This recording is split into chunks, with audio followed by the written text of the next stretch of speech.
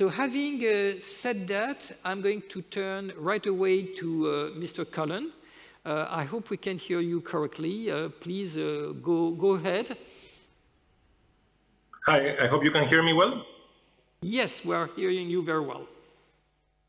Perfect. Thank you so much for your kind invitation this second year. And let me try to present where we are and what are the major challenges that we will have in the future and where we need to focus enormously. So let me start by saying that relative to last year, the news are not where we would have liked to be, meaning that the level of chronic undernourishment in the world remain very high to levels of 735 million people chronically undernourished. And if we project that to 2030, we will be around 590 million people chronically undernourished. Now, if we take out the effect of COVID-19 and the war in Ukraine, we are talking of levels of around 400 or 500, 119 million people less chronically undernourished. If you can pass the slide to the third one, please. Next. That one.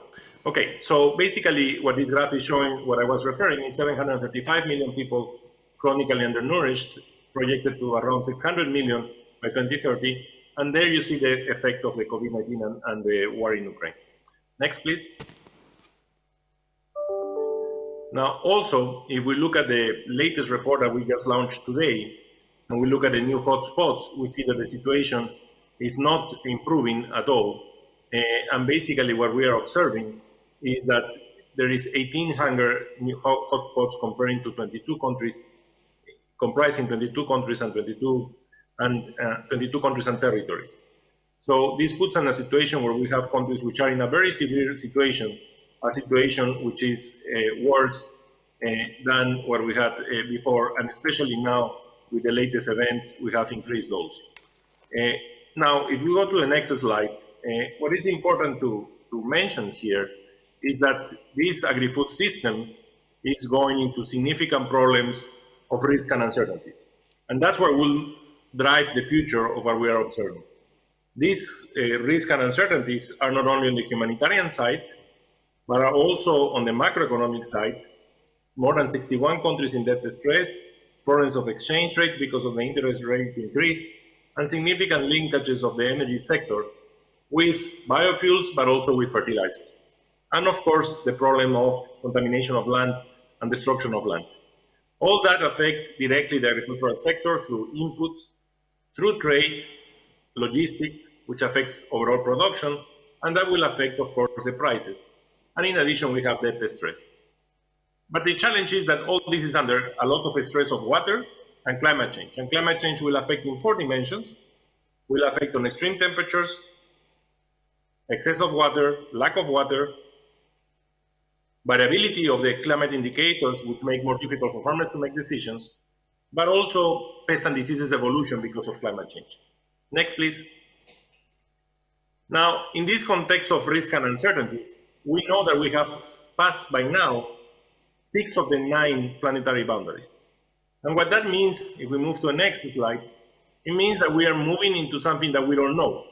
It means that we are moving into biophysical dynamics that are nonlinear and could be exponential. So the frequency of these events could significantly increase over time, and that's something that we need to carefully look at. Because what will happen is what we are observing today in Spain, for example, that the payments to the insurance has doubled or tripled because of the frequency of the weather events. So that is the environment we will be facing. Now, if we go to the next slide, there are 4 key drivers or transformation drivers that I want to raise pretty briefly. First, the urbanization, which will continue and it will continue in space. Second, industrialization. Third, the importance of carbon neutralization, as you were mentioning. Our belief is that we need good food for today and for tomorrow. And that what means is not only to produce more efficiently today with less, but also to be able to make it more sustainable. And that is what brings climate investment towards the agri-food system rather than the reverse, because the agri-food system have enough space to improve substantially and have the major marginal returns in terms of reduction of emissions. And the fourth is digitalization. But let me touch on the first three of those. If we go to the next slide.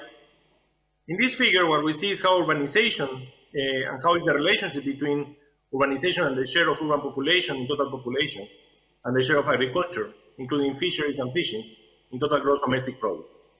At the global level, the share of urban population grew from 37% in the 1970s to 56% in 2019, while the share of agricultural GDP decreased from 5.3% to 4.2%. And this is substantial, the change that we are observing at the global level. You can see the same in the high-income countries, and then you see in China the big difference of what we are observing today. Now, if we go to the next slide, we also see that the projection of the population is projected to evolve in the world and high-income countries and China. And in high-income countries, a clear stabilization of population is shown, and even a reduction in the case of China. But this is not what we are observing in Africa, sub-Saharan Africa, for example, where we are observing a significant increase of the rural population still, and yet not converging like what we are observing in the case of China. So this means that urbanization will be a significant challenge, and that's something that we need to look carefully, because the demand of the commodities that we will be eating will be varying accordingly. If we go to the next slide. Here, I approximate the industrialization by using the share of agricultural value added in GDP and the share of agricultural employment. As we can see, depending on the region, we can observe different dynamics. And while in the last 30 years, proportionally labor has left the agricultural sector for manufacturing and services, almost everywhere in low-income countries, labor productivity in these sectors has remained almost constant, while it expanded during the structural transformation in high-income countries. Indeed, labor productivity in the rest of the economy has almost stagnated in sub-Saharan Africa, Latin America, and the Caribbean, East Asia, and the Pacific, while it has barely increased in South Asia and Near East and North Africa. So this shows something extremely important, which is also linked to the informality of these regions and how industrialization will evolve. Now, if we go to the next slide, we will see that the agri-food systems also creates pressures on our environment. And that's something that we need to look carefully. It creates effects because of emissions, 31%, biodiversity loss, water scarcity, and pollution. And those are the externalities. But again, what I am saying is that we need to find a solution to these problems, because we need to have good food for today and tomorrow. And if we just focus on the greenhouse gas emissions and climate change, in the next slide, we will see that 31% of the global emissions, nearly 50% were from non-CO2 gases and generated within the farm by crop and livestock production activities, 20% by land use change processes, and mainly deforestation, peatland degradation, and 30% by supply chain. So that's the distribution. So there is enormous potential for carbon neutralization. If we go to the next slide, we will see here that our agri-food systems needs to be transformed to achieve this carbon neutralization.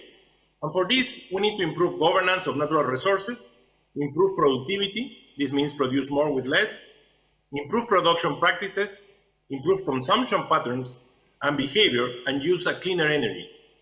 So our work here, and in the figure, what you show in the red bubbles is the size of the problem, and in green bubbles, the size of potential sequestration. So there is enormous potential on the bigger problems in the use of energy, in the livestock use, in manure management, in fertilizers and rice to create reduction. And there is enormous potential in land use and forest peatland, but also in soil management to reduce these greenhouse gas emissions. That's why I was saying that the agri-food system could be an opportunity to accelerate this process, while at the same time assuring that we produce what we need for today and for tomorrow. And finally, my last slide is just to focus about what we can do and where we can make a difference in this process. And here is where we need to tackle at the same time the emergency situations with an integrated humanitarian peace-building policies, but also we need to protect our households, increasing resilience and scaling up climate resilience across agri-food systems. That's the only way we will be able to address the challenges of water and climate, and the only way we can contribute to the bigger access of healthy diets, because today 3.1 billion people don't have access to healthy diets. But on the financing part, there are several boxes that we need to look. One is support to agriculture and how we can repurpose that, how we can accelerate and promote better incentives of the use of that support to agriculture, and that's the repurposing agenda. The second one is, of course, out of the public sector, but it's the private sector, the international financial organizations, and the other traditional donors. So that's the way we need to allocate resources in the proper incentives. Next week, on the 6th, we are launching the first issue of the True Cost Accounting of Food, which will bring a lot of insights and information of where these incentives should be aligned to minimize externalities from agriculture towards this idea of good food for today and for tomorrow. Thank you so much. Thank you very much, Mr. Cullen, for providing this broad vision and concluding especially on the policy directions that we have to take. One point that I also take from your last slide is that you are using several times the word healthy diets, which means also something that I did not say in my own introduction, that agriculture is also part of our health agenda, and which includes also changes in the way we produce agricultural food, but also in what type of food we eat and how we consume it. So thanks so much for providing this big picture.